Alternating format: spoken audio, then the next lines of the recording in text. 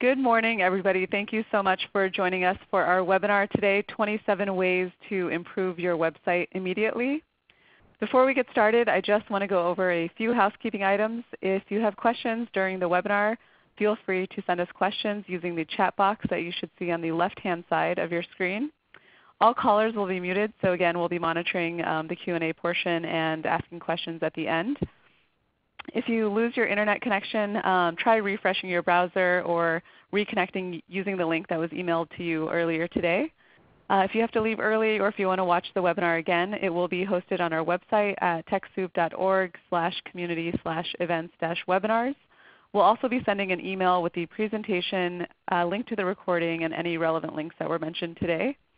If you're on social media, feel free to send us a tweet at TechSoup and using hashtag TSWebinars. But like I said earlier, we'll be monitoring the chat box that you see here on the left-hand side. So just a little bit about TechSoup. We're in 236 countries and territories, and we serve over 1 million organizations offering either donated or discounted software and hardware products.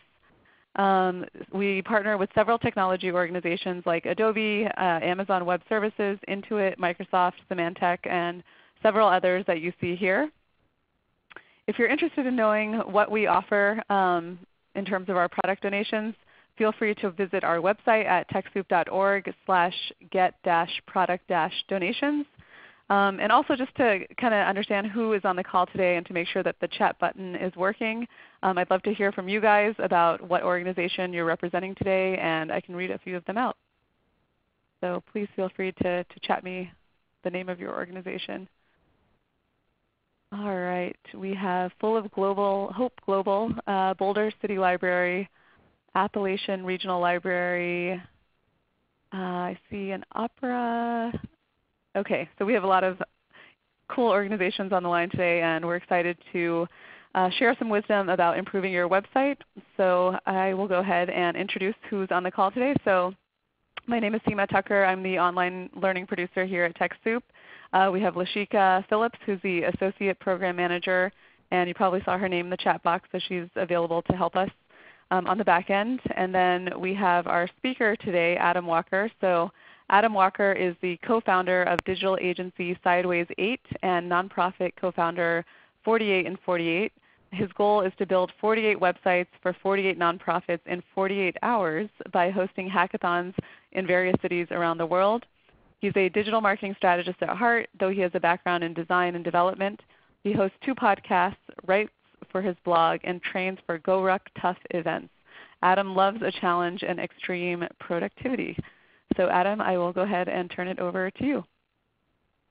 Hey, thanks, Seema. Really appreciate it. So I'm really excited to be here and talk about how to improve your website. My goal is to make this actionable, hence the 27 ways to improve your website immediately. Just to supplement 1 or 2 things from the bio, yes, I do have 5 kids. No, I'm not entirely crazy, though I would probably consider myself to be partially crazy at this point. I do have 2 podcasts, 1 blog, which if anybody wanted to check it out is adamjwalker.com. And 48 and 48, our long-term vision for the organization, just so that you're aware, is to host 48 events worldwide in 1 year in 2025. And at every single event, we would build 48 websites for 48 nonprofits in 48 hours. So that's a whole lot of websites in a very short amount of time if you do the math. And we're on our way there. We're in 6 cities this year, and we've held now to date 10 48 and 48 events from 2015 until now. So we've got a lot of really good stuff happening and more coming. So, but without further ado, let's go ahead and dig in. Oh, by the way, right there, that slide I should have moved there is where you can find me if you'd like to on Twitter. That's my Twitter handle and the 48 and 48 Twitter handle. And now we'll go ahead and get started. So first, we've got a poll question. If everybody would not mind letting us know your answers to this question, we'll appreciate it.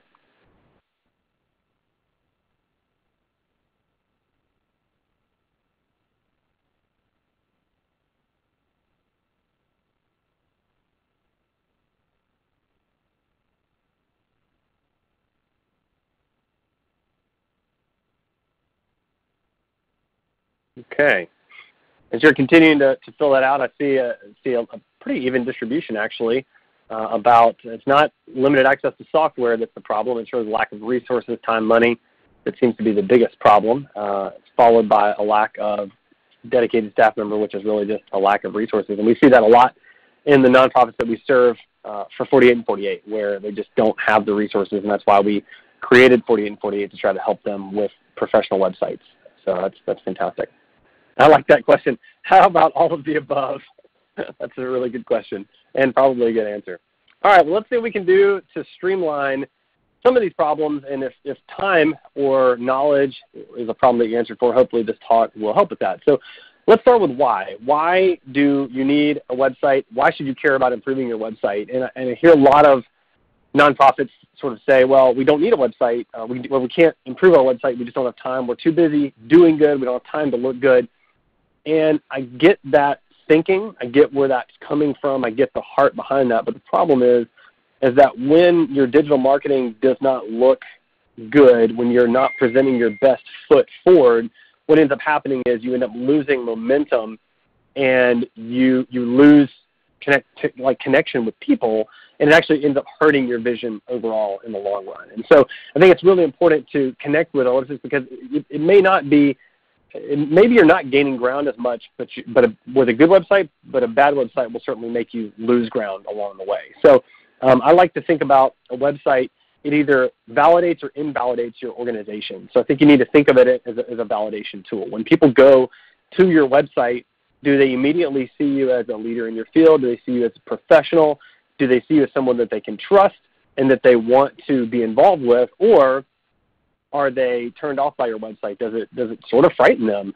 Are they seeing something that's very outdated, and it sort of makes them think, oh man, maybe they don't have their act together. Maybe I should take my dollars and my time and my experience somewhere else. And so the way I always think about websites is they either validate or invalidate your organization as a whole. And so hopefully through this talk you'll be able to improve your website, and it will help to validate your organization. So let's go ahead and start with branding. So first, consider your message. Now, I'd be remiss if I didn't tell you the story. So there is a nonprofit here in Atlanta that I'd spent some time volunteering for, actually as a child. Then I spent some time volunteering for as an adult, and I'd worked with them on a committee for about a year. And finally I sat down one day in the marketing director's office and said, hey, can you just do me a favor? Can you just tell me what your nonprofit does? I mean, I volunteered as a kid. I'm volunteering here now as an adult. I've actually been on one of your marketing committees for a year, and I still really don't understand what you do. And she sat down with me, and she started drawing on this whiteboard, and she talked for about 15 minutes. And at the end of 15 minutes, I still didn't understand what they did, and I'm not totally sure she did either. And what I'm getting at is that if you can't describe what your organization does in a very simple way that even a child can understand, then you're losing opportunities. And so like a great example is when we first started 48 and 48, we started with the messaging that nonprofits spend all their time doing good, so they often don't look good, and we want to help them look good as well. And I happened to say that in a video, and that was kind of on message for us. I showed it to my 8-year-old at the time, and then some months later, when my 8-year-old came to our event, he regurgitated that exact phrasing back when I just did a random video and said, hey, tell me what 48 and 48 is about. He regurgitated that exact messaging because it was simple and it was something that he could identify with. That nonprofits spend all the time doing good, not looking good. How much better could they do if they looked good as well? So it's really important that you've got a really simple, clear message that you're pushing out to your users.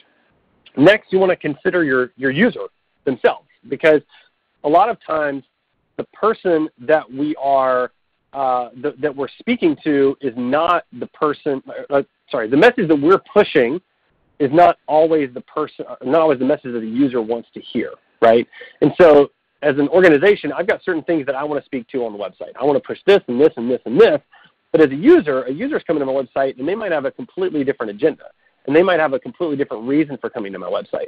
And so a lot of times what happens with nonprofits is they don't really consider the user themselves. Instead, what they consider are themselves and what they want, and they're pushing what they want to push instead of really understanding what the user needs.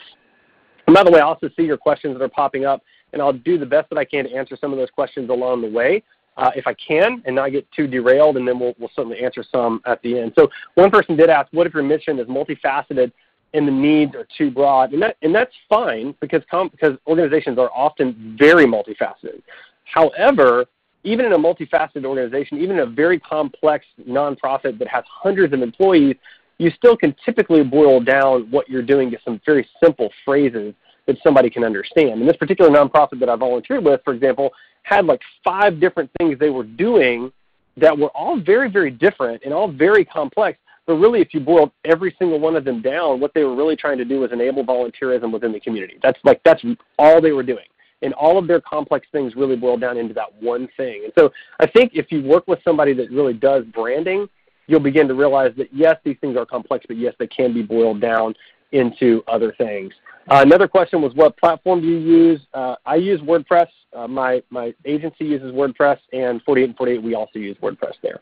So, and somebody else mentioned that defining your user is difficult in an academic library environment. I would absolutely agree with you there, though I cannot say that I have any firsthand knowledge. However, I would say this, that defining your user, you can have a variety of different users, and you just have to understand why someone is coming to your website. So is one user coming to your website because they want to volunteer versus another user that's coming to your website because they want to donate? Is one user coming to your website because they want specific information versus another user that's really just coming to your website to see if you're valid and real and they should show up on Saturday morning to shovel some dirt?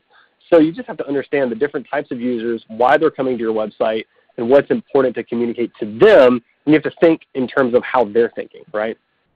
So next, let's talk about images. Images on websites are important. I suggest real images. So there is definitely a tendency, and has been for a long time, to use stock images. And there's a couple of problems with stock images. The first problem is they look like stock images. The second problem is they look like stock images, and the third problem is they look like stock images. So I would say if you can, get it. I mean, even if you have to just use an iPhone, get an iPhone on portrait mode and take some good images, and then you can even add some filters pretty easily, doctor those images a little bit, and get those on your website. Real images tell a much better story than fake ones do. And so I would say get real images. Okay?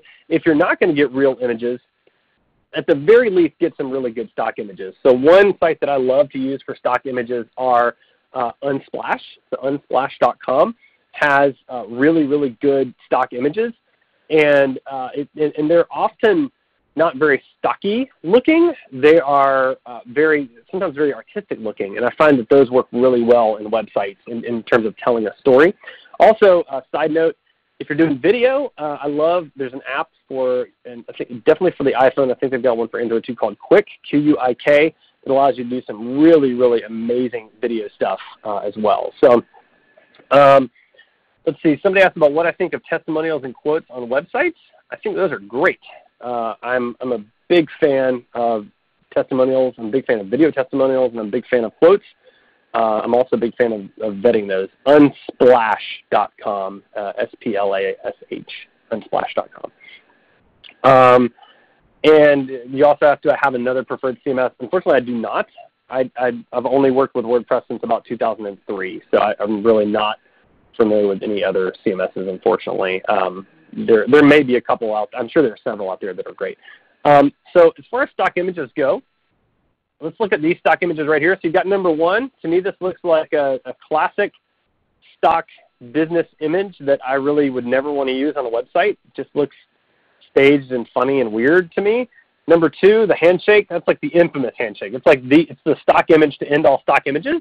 So I would just avoid that. Number three, that's the kind that I like. It's artistic. Somebody's smiling. It's a little more candid. Yes, it's a stock image, and it's kind of obvious that it's a stock image, but at least it looks nice, and it draws your eye to it. It's bright, warm tones, and it really works well. Also, go higher resolution. You need to be aware that people are going to be looking at your website on Retina displays, on high-resolution displays, and you want to make sure that your images are high enough resolution to where they don't look fuzzy. At the same time, they can't be too big because you want your site to load fast, but just kind of be aware of that. And then also crop and place your image as well. There's nothing worse than an image that just dominates a page and is just way too big, or an image that's way too small, or an image that's kind of awkwardly and weirdly placed. And so, a good example right now on the left, you see those graphs. They're really pushed to the side. They almost feel like an afterthought on that page, as if they're just sort of very, very separate from the content of the page itself.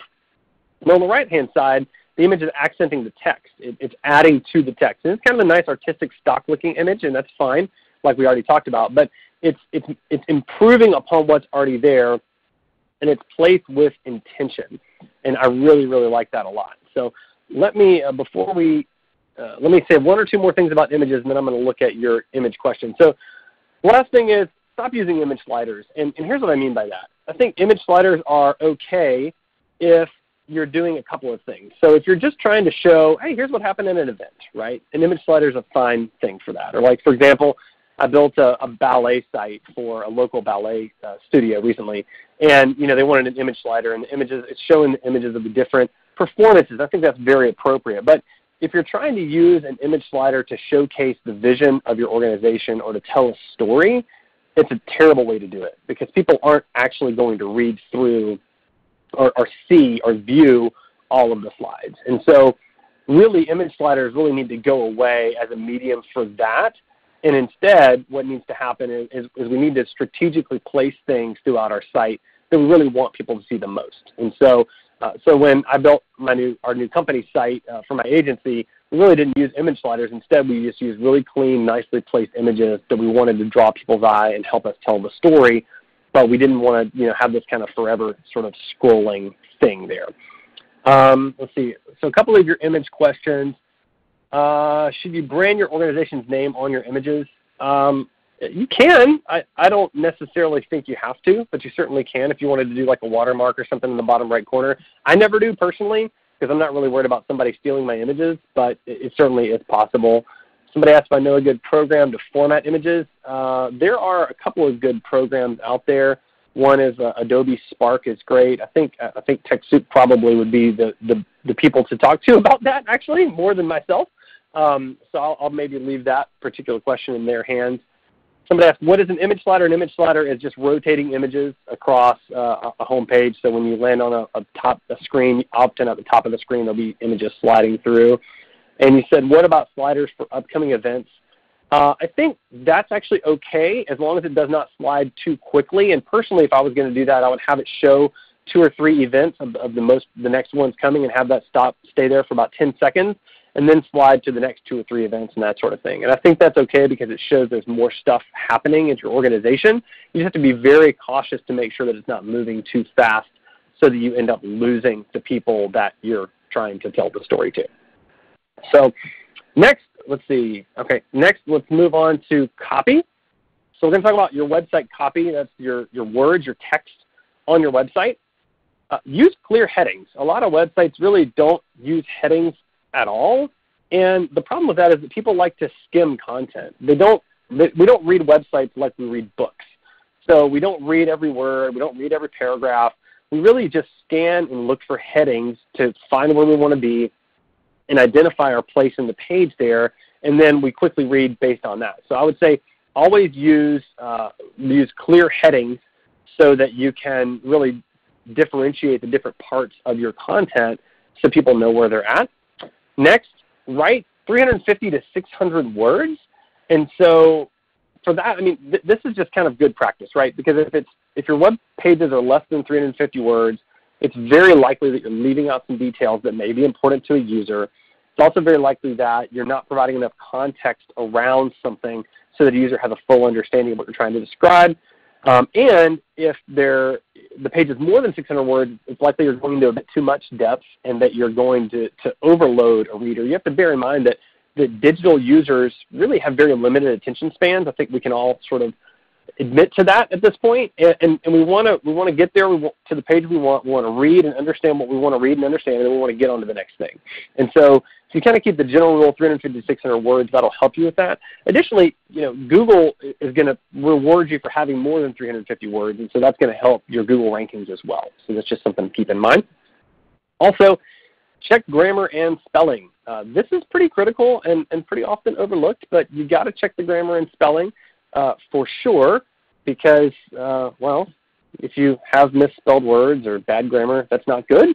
I personally am a huge fan of Grammarly. I don't know if any of you have checked that out, but Grammarly, it has a free option. They also have a premium option, and it's just a really easy way to check your grammar because my grammar is kind of terrible. So it really helps me to sort of stay on top of all of that.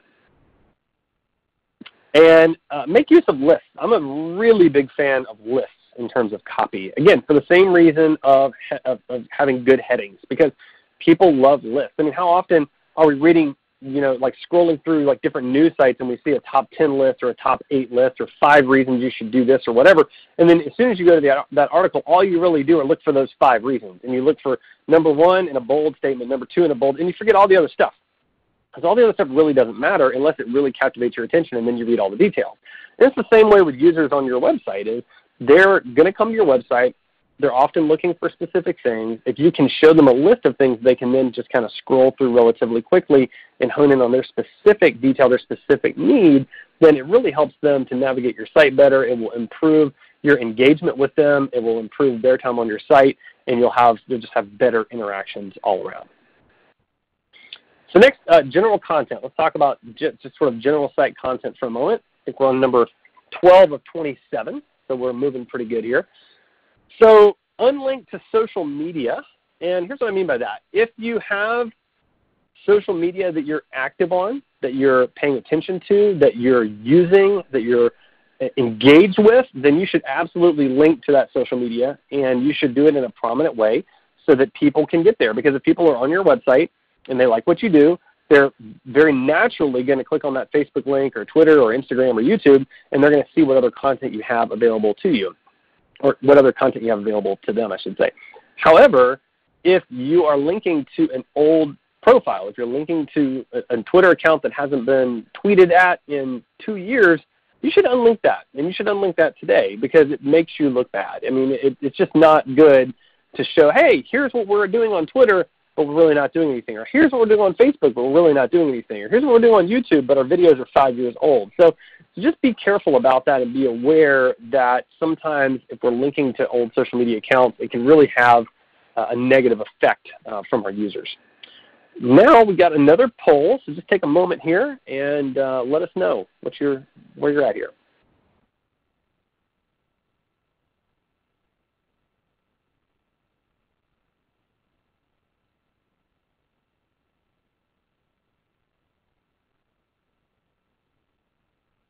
Oh, these numbers are super encouraging right here. I'm loving this.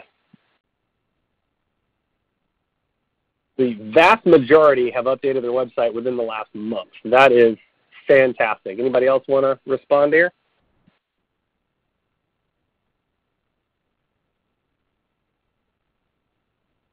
All right. Wow, that's great. So it looks like most of you are actively updating your websites, which I'm very, very, very happy to hear about. So maybe this won't be an issue for you, but the next thing is keep your content current. Obviously, we need to keep our content up to date. There's nothing worse than when you go to a website and the content's not current. I would ask this question, right? How many of you, when you're searching the internet for, I don't know, anything you're going to buy as an individual or do as an organization, you land on a website, you realize, oh, this website's really outdated. The design's very outdated, and the content's very outdated.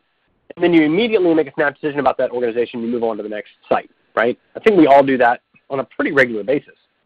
And so we have to make sure that we don't do that to other people. And so what we have to do is we have to keep our content current. We have to make sure that all the upcoming events on our website are current. We have to make sure that the news on our website is current. We don't want to have news from 3 years ago that's still on our homepage, for example. We want to make sure that if you have a blog, great, it's current. If you have, by the way, if you have a blog and it's not current, just hide the dates. Like just don't have the published dates on there. You can keep the blog there, and it's probably content that's valuable to your organization, but you can just hide the dates. And so if you have a blog post, if your last blog post was a year ago, okay, just hide the date and then move on along and try to get back to blogging if you can. Next, make sure there's a call to action on each page. And so what I mean by that is you need to ask your users to do something when they're on a page. If you are not asking a user to do something, it's very likely they're going to do exactly that, which is nothing. And so every page needs to have a call to action. Do you want the user to fill out a contact form? you want the user to fill out a volunteer form? Do you want the user to give $5? Do you want the user to give $500? Like, what are you asking for them to do? How do they take the next step to engage you? If we don't walk users step by step through that process and showing them, hey, come over here, here's the next step to engage with our organization, then they will just get completely lost and be completely unable to interact with our site, and then they're losing and we're losing. Quick backpedal just for 1 second. Somebody asked, what do I mean by update?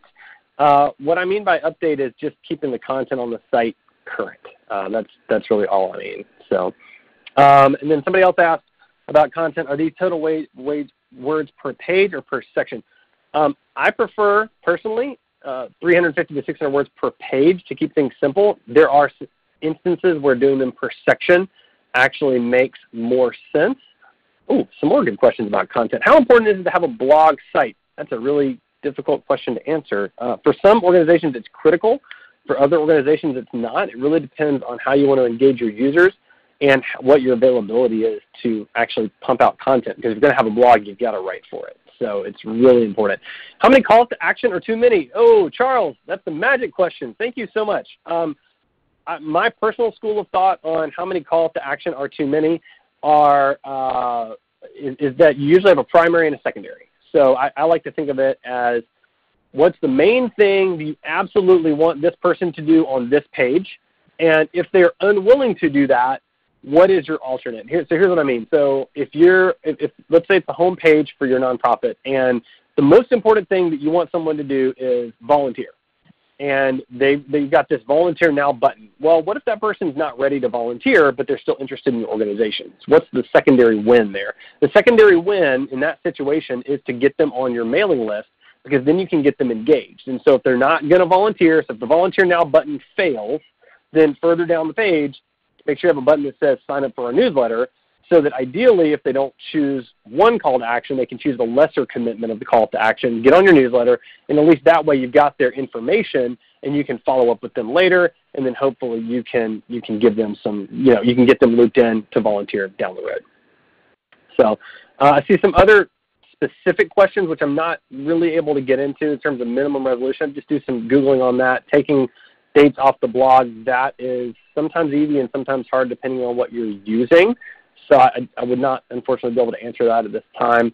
And then see, how many times do you repeat the call to action on a page? I like to have 1 or 2 opt-ins for a call to action personally on a page, and then I don't want to beat somebody to death. So maybe I'd have a volunteer now at the top and a volunteer now at the bottom, but that's probably where I would leave it. And where should the call to action be?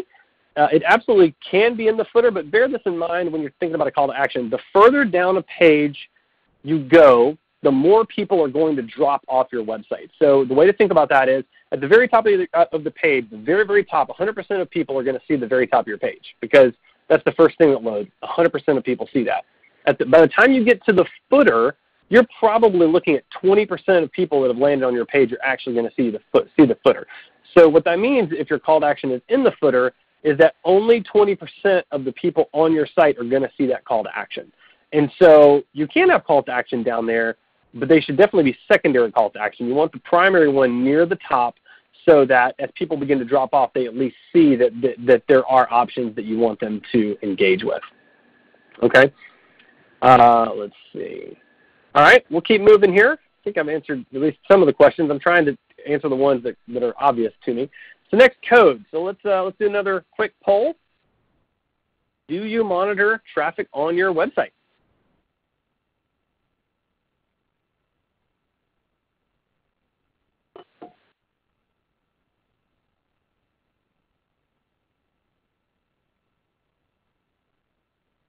While you're filling that out, somebody asked a great question. What are your thoughts on creating content on third-party sites like Medium or Exposure as an alternative to hosting your own blog? I would, in all cases, 100% of the time, host it on my own blog and then repost on those sites. Those sites do support reposting. My problem with those places like Medium is that you don't own and control your content there. Somebody else owns and controls it. And for me personally, that is dangerous, and I don't ever like someone else controlling my content. So I'm good with reposting there. it sort of scares me for that to be my only place for content. Somebody also related to calls to action, what's your feeling about pop-ups? Pop-ups are a little dangerous, and you have to be really, really cautious about them for Google. Google does not like pop-ups. There are certain ways to do them that are less obtrusive, and you can sort of get by with them. However, you need to be very, very careful about pop-ups. So, like, for example, if your secondary call to action is getting people to sign up for your newsletter, you could do, like MailChimp supports a script at the bottom where, if people scroll all the way down your page, when they get near, or I think when they get 2/3 down the page, then something will slide in from the bottom and say, do you want to sign up for their newsletter? I think that's a really good unobtrusive way for people to sign up versus a true pop-up that sort of obstructs the entire screen. I think it's a little more, it's just a little more user-friendly. So would I include welcome mats? I think that's actually what I just discussed, but I'm not entirely sure I've heard them called welcome mats before. But yes, I think so. All right, so half and half on the analytics, which I get. So let's talk about that for just a second. First thing you want to do is add analytics to your site. Google Analytics is free. You can sign up on, I think, google.com/analytics. And then you can add some code to your site, which is usually pretty easy, and they'll walk you through. And it just gives you a lot of input about where are people coming from, what's the most popular pages on your site. And really the nice thing about analytics are you can begin to gauge what's successful and what's not on your site. So it's really interesting because when you log into your site and you look at your analytics, it could be that you think your services page is just critical to the existence of your nonprofit, but in reality, people are really just landing on your homepage and your contact page, and maybe 5% are going to your services page. And maybe that's because they don't need to. Or it could be the opposite. It could be that everybody's going to your services page and nobody cares about your contact page. But you don't know that if you're not taking the time to analyze those things, and you can do that very easily through Google Analytics. So I would say definitely set up Google Analytics. It's easy. Google walks you through it. Next, you want to make sure that you get your site indexed with Google. I think most of them are already going to be indexed by default, but you can also use Google Search Console just to check for any errors in your site. You can find where there are 404s. You can find any issues that Google has with your site. You can use Google Search Console to check for, and then you can fix those issues on your site. And Google Search Console, again, it's free. Just search for Google Search Console, and you can sign up right there. All you need is a Gmail account. And it just gives you a lot of options in terms of how to improve your site. And if Google likes your site, then obviously it's going to rank your site more highly in their search engine. Next, this is pretty critical. I think it's relatively common knowledge at this point, but I just want to, you can't talk about websites and not talk about this. It's got to be mobile friendly. It's got to be responsive. And so, just looking at some very rough numbers here, and these are actually some older numbers. This is from 2017. So if you look at the numbers for the smartphone versus tablet versus laptop versus desktop, the smartphone numbers are actually higher. I would venture to say that on the majority of your sites, half or more of your website users are coming from a smartphone. And what that means is that if you're not looking at the site on a smartphone, if your site's not ready for a smartphone, then that site that you think looks good really doesn't look good and is really probably causing you some headaches. Here's another really interesting graph, and this is actually from 2015. So these numbers are really old, but here's the two things I want to show you on this graph in particular are, if you look under age 18 to 34, you'll see that 18, 21, and 20% at the very top, those are the people that use mobile only for their internet surfing. That means in December of 2015, of the age group 18 to 34, 20% of them use mobile only, like zero other devices for surfing the internet. That is crazy, and the numbers are significantly higher now. And so, and then you can go down, look at age 55 plus, and at the bottom there you see 40%, 26%, 26%. Those are people using desktop only, so they're not really using mobile. But the point is that there's a big group of users out there that are only mobile, and we've got to make sure that we're really, really paying attention to those, and we're serving them, correct information. We're serving them a good, complete website, right? Back to Google Search Console. If Google finds errors on your site, how do you use Google Console to fix them? You cannot use Google Console to fix errors. You'll have to fix the errors on your site yourself, so you'd have to work with whoever is your webmaster for that. How important are SEO titles and SEO descriptions? I think that they are helpful. It's very hard to say how important they are from an SEO perspective. They're definitely helpful. and I do them, and it's good practice. I'm just not sure what degree of impact they make because Google doesn't really tell us what degree of impact they make, so we don't actually know.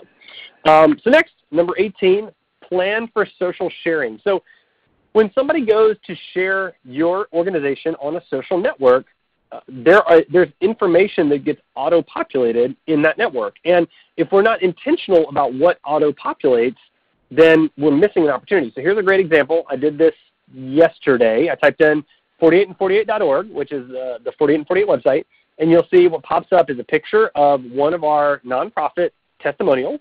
So it gives a nice human face. That's a real person. It's not a stock image. And it's actually from a video that she did for us, video testimonial. And then it walks through. It's got the website, it's got the name, and it's got what our goal is, to deliver $1,230,000 worth of value to nonprofits within the span of 48 hours, and you can help, and here's how. And so it's got our messaging, and you're able to create that information inside of your website in the meta descriptions, and I wouldn't be able to get into the details of that. You can certainly Google it, but that's beyond the purview of this particular talk. But you can get all that into your website so that when people do share, it shares the right things, not the wrong things. Because if we're trusting other people to put the right messages up for us in social media, we're likely to be disappointed. So if we can guide them on what those right messages should be, then that's certainly a win for us. Next, we're going to make sure your site has a favicon. So favicon, you can look right here. That middle one right there is this is actually my old Sideways 8 agency website. We just launched a new one recently, but you can see right there the favicon with the orange arrow pointing to it is our company logo. To the left, you have a generic favicon for the hosting company there, so it just kind of looks generic and uncared for. And on the right, you actually see what exists when there's not a favicon at all. And so that's a minor detail, but it does help people see that you care about details in particular, and that you're trying to make your website the best it can be. So it's just generally helpful. Let's see. Somebody asked, do I have website accessibility as one of the requirements, as well as mobile content? So website accessibility is, I don't cover that in this talk because website accessibility really needs its own talk in particular, which actually would be really fun to talk about because there are different levels of it and different things you need to consider in website accessibility. I think it's really important, but that's not something that's very immediate a lot of times. And it's a little more complex, unfortunately. So let's see. And now on to testing. Excuse me. So first, and this should be an obvious one, but is actually really surprising to me, check your contact form. So you'd be surprised how many organizations have a contact form that does not work, and they don't know because they don't ever check it. And so at one point in the past, they set up a contact form, and that contact form worked. And then they just kind of forgot about it. And now it doesn't work. And so you've got to make sure to check your contact form on at least a semi-regular basis so that you know that it works and you're responding to things. Next, check your site on multiple devices. It's really important that you look at your site on laptops and on tablets and on phones and on friends' phones and on friends' tablets and different size laptops because sites respond differently. You can also use a site called Responsinator.com if you'd like, which will give you some kind of view into that. It's not perfect, but it'll at least give you sort of a place to start. Also, check your site load time. So if you're not sure what I mean by that, it's just how fast your site loads. You have to recognize that people tend to have a very short attention span, and if your site doesn't load very, very quickly, then you're going to lose them. And so you need to make sure to test your site load time. There are tools on pingdom.com that I think the URL is tools.pingdom, Pingdom.com, that will test your site speed and tell you how to improve it. Some of the improvements are going to be very technical, so you may have to work with a webmaster or coder to get those done. But still, it's good to think about.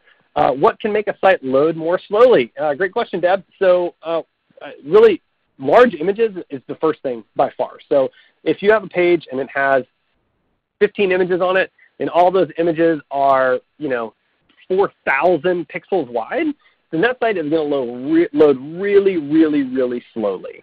So you need to make sure that your images are appropriately sized. You can even use some compression to save JPEGs in certain ways to get that down. That probably is going to get a little more technical than we can get right now, but there's some good articles out there about it if you just Google a bit. But in general, just make sure you don't have too many large images. Also, not too many videos, or if you are loading videos, you need to load videos from YouTube or Vimeo or a service like that, not directly on your site, because that's going to slow things down significantly. Also, need to use browser caching if your site isn't already using browser caching.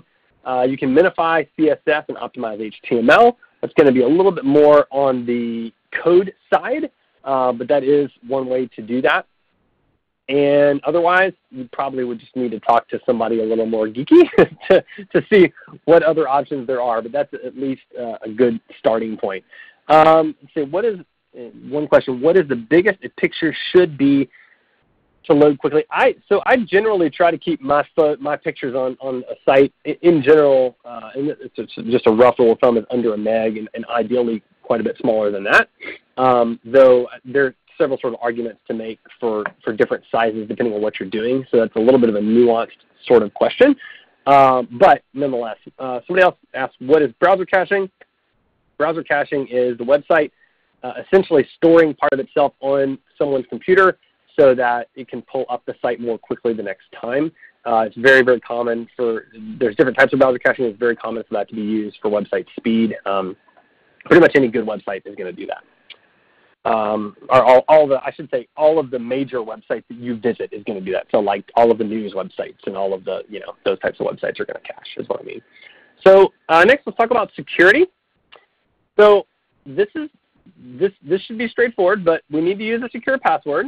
So no 1, 2, 3, 4, 5, 6, no password, no your first initial last name, no QWERTY, no baseball or dragon or football or anything like that has to go. I would very strongly recommend that you use a password manager. If you are not currently using a password manager, there are many, many, many good ones. Personally, I use LastPass, but there are probably 5 others that are really, really great. That will basically I have to remember one password for LastPass, and then I get LastPass generates random passwords for everything else, and then it logs them in for me. So it's really great. Another tip for creating passwords, if you're not familiar with good ways to create passwords, is sometimes we think that every password needs to be that crazy alphanumeric, uppercase, lowercase, scary number, weird letter sort of thing. And while that is helpful, you can also, like another way to create a really solid password is to use 4 completely unrelated words or even 5 completely unrelated words with a space in between them. So a great example would be like make a password horse space car space folded space leaves, right? By the way, that is not my password for anything, just so you're aware.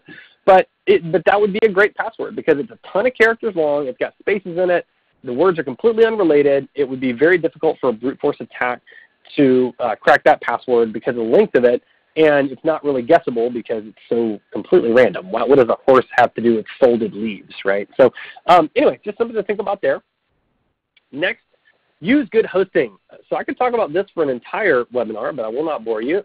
So hosting, not all hosting is created equal, and good hosting does not, or cheap hosting does not necessarily equal good hosting. So personally, I think it's always, always, always worth it to pay more money for good, solid hosting because of a few things. Number one, the server is going to run faster. It's going to deliver your site faster. It's going to improve your site speed, which is going to improve your Google ranking, which is going to improve your user's experience, which is going to improve their interaction on your site. Everything rises when you use good hosting. Also, it's not going to get hacked. It's the cheap, junky hosting that ends up getting hacked because your site is on a server with literally 200 other sites that may or may not be of ill repute or not. And one of those 200 sites gets hacked, and then by default, your site ends up getting hacked. And so if you're on solid hosting, then you can avoid that by making sure you're on with reputable sites, it's being maintained, everything's being maintained, and you're not going to get hacked. So for me personally, I always prefer to pay more for hosting. $30 to $50 a month is a completely reasonable sum to pay for hosting. More if there are other reasons to pay for hosting, for example. The $5 a month hosting, in my mind in particular, can be a little bit dangerous. That's a soapbox. I'll just stop there. But maybe if we have questions, we can talk about that a little later. All right, another poll. Rate your comfort level with website maintenance.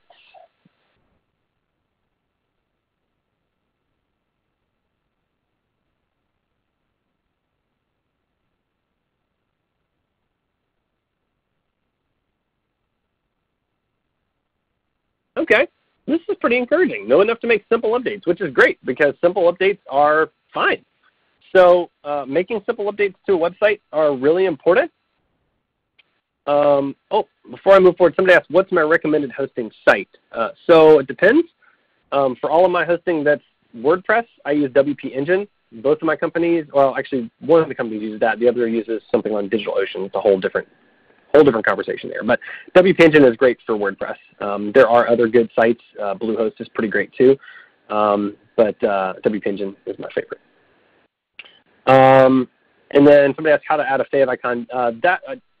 Honestly, probably best Google that one. It's been a long time since I had a fave icon, if I'm being completely honest, probably 2 years.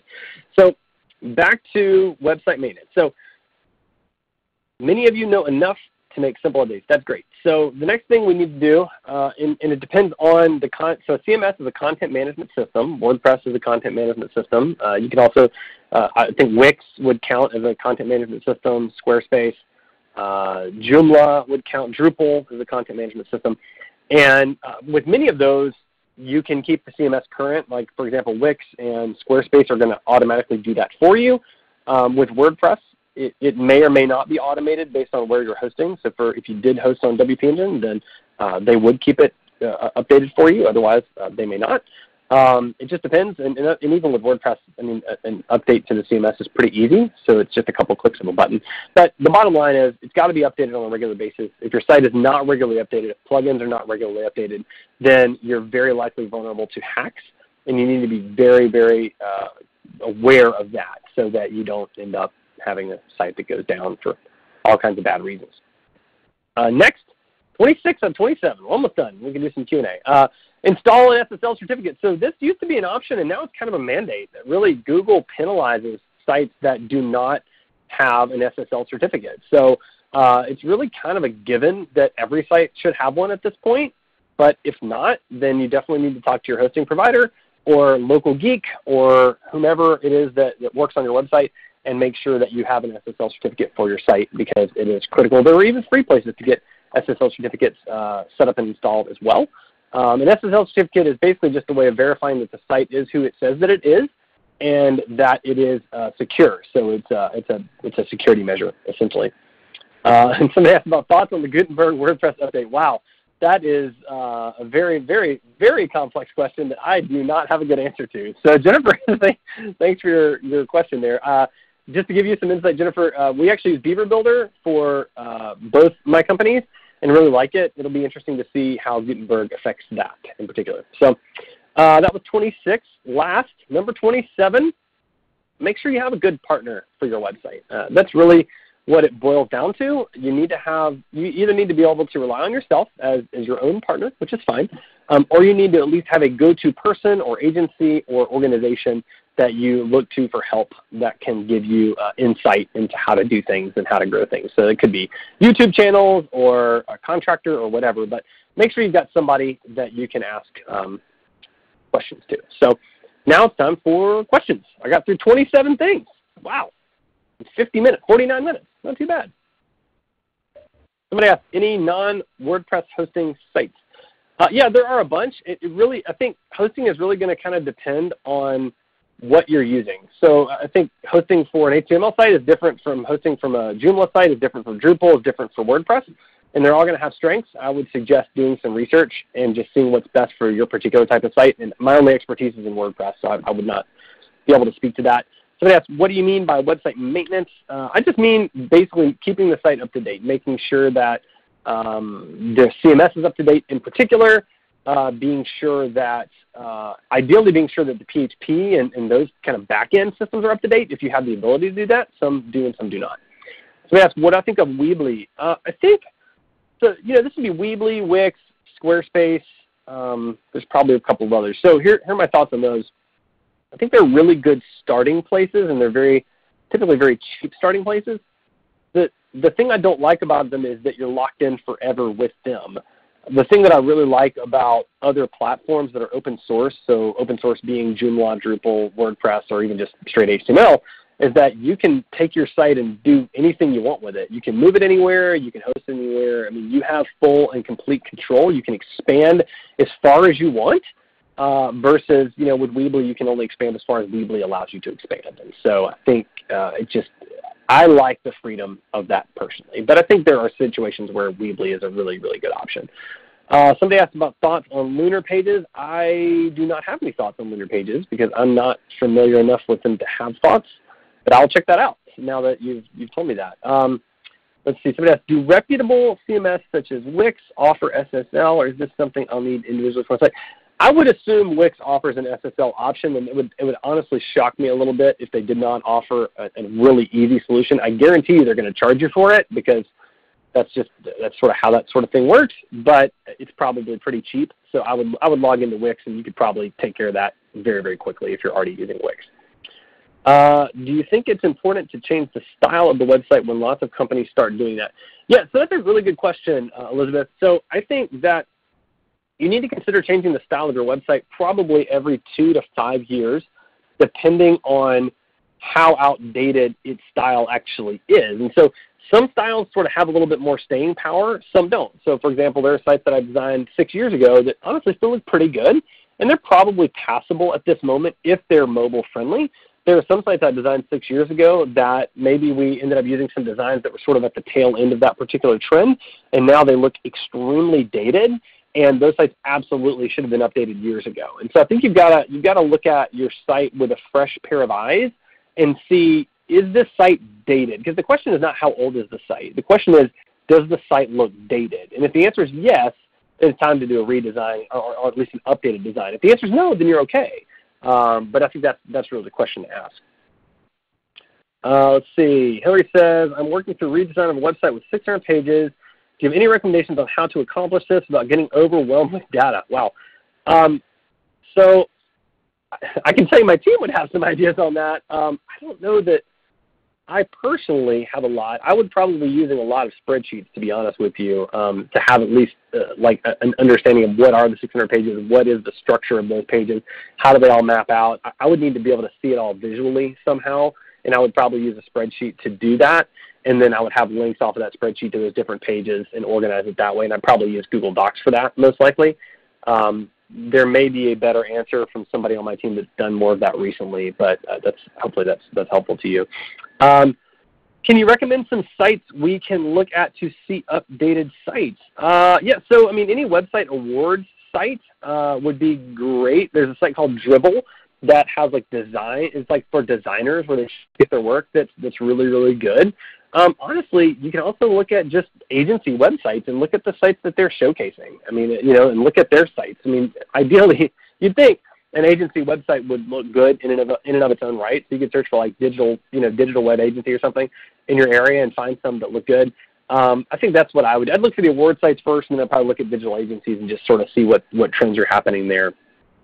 What are your recommendations for SEO and increasing web traffic? So Hillary, great question. SEO is really about content. More than anything else, SEO is always about content because you have to think about how Google thinks, right? Google's goal is to respond to any question or any search with the best possible content available, hands down.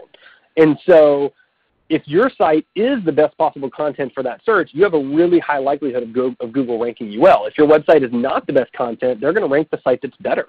And so if you're going to go for a specific phrase, you need to look at all the other websites that are ranking for that phrase. You need to look at their content and determine, okay, how do I answer this question? How do I answer this search better than those people are? And then how do I pump out more and more and more and more content around that central focused theme to really answer it more holistically, and then from there, Google will really love you, and then you'll go from there. So I would be thinking about it less in terms of like the SEO magic and more in terms of how do I create the best content, hands down, no matter what. What is the average number of web pages for a website? It varies dramatically based on organization, though I would say, typically it's going to be as low as 5. It's going to be as high as a couple hundred. 600 is a bit, as our question asker mentioned earlier, but I'd say honestly 5 to 20 is kind of your average rough estimate there.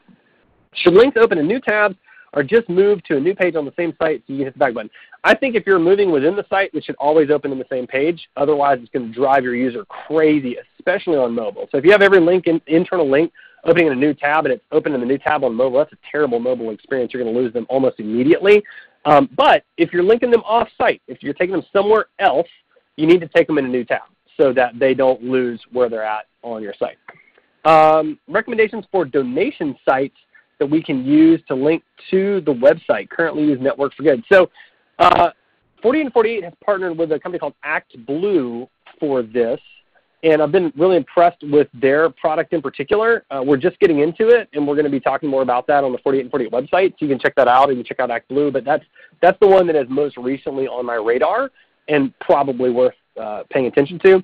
Let's see, recommendations for decreasing bounce rate. So a bounce on a website is when they land on your page, usually your homepage.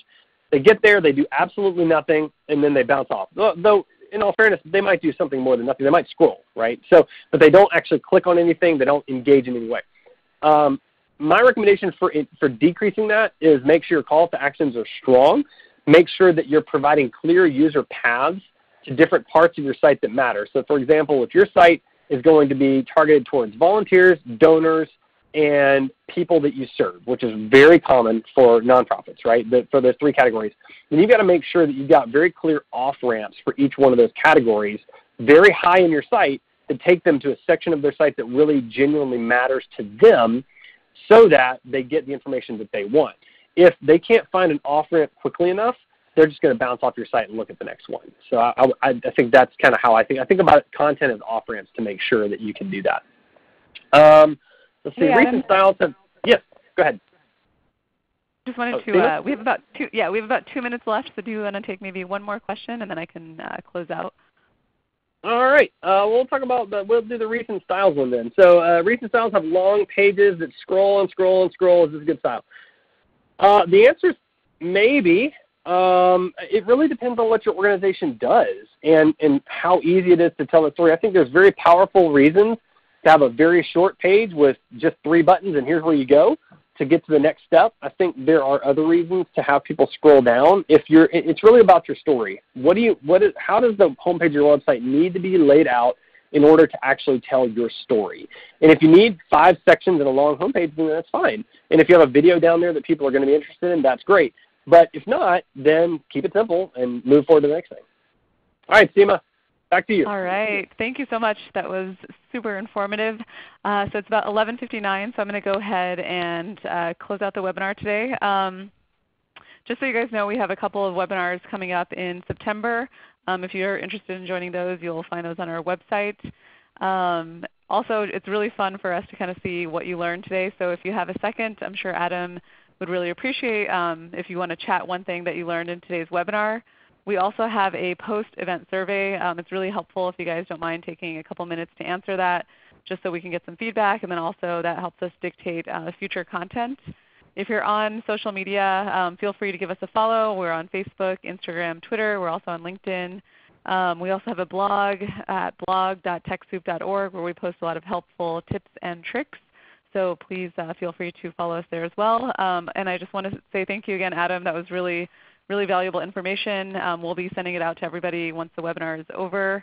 And I'd also like to thank Lashika for helping on the back end, and then also to our sponsor, ReadyTalk. So thank you.